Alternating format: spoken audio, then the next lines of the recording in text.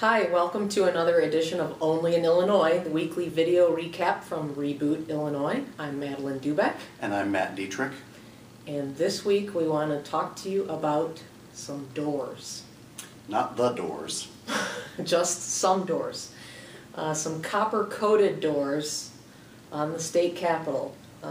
Sets, 2 double doors, 3 sets of them, is that correct? 3 sets of double doors. And this actually started with a column from one of your former colleagues at the Springfield State Journal-Register? My former colleague Dave Bakke, he's one of the best columnists in the state, and one of the ways that he gets his column ideas is by going to small-town coffee shops and asking what's going on. And he happened to be in a small-town coffee shop in Carlinville, Illinois, which is about 40 miles south of Springfield. And he overheard some people talking about these doors on the state capitol, which, by the way, is under a massive renovation right now, some much-needed renovations to the Capitol. But the people at this particular table were talking about these doors costing $200,000. And Dave thought, there's no way that can be true. So he started asking about it. Lo and behold, it was true. But it wasn't easy for him to track down, and that's one of the things that made his column so interesting. Was it took him a long time to get to the bottom of it, because this was not a thing that was itemized in the renovation report and the renovation costs.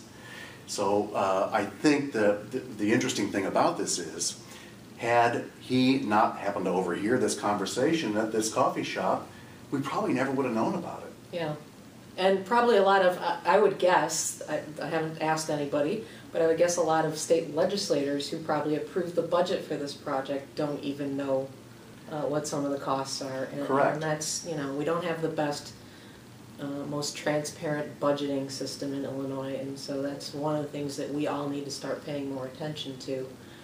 So the total tab for these doors was almost $700,000. Right. Dave Bakke, a great line at the end of his column, kind of pointed out, you know, one set of these doors is worth more than my entire house. Yes.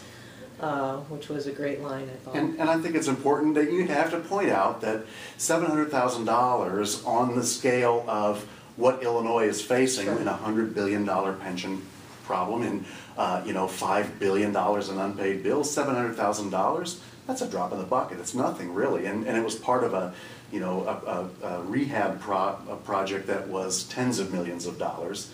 But it just kind of irks taxpayers when things like this just kind of get tossed in there. It's emblematic of a bigger problem, and eventually those kinds of dollars add up. And there's also been talk since his original column of 300-pound chandeliers that we still don't know the price tag of, and some pretty fancy statues being put up on the pedestals or the railings of the grand staircase in the Capitol building. And when you, as you pointed out, when you have $5 billion in bills to pay and $100 billion in pension debt, little things like this just aggravate. They drive people crazy. Yeah.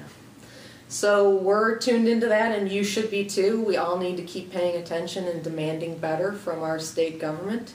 That's what we're all about at Reboot, Illinois. That's it for this week. We'll catch you on the next edition of Only in Illinois.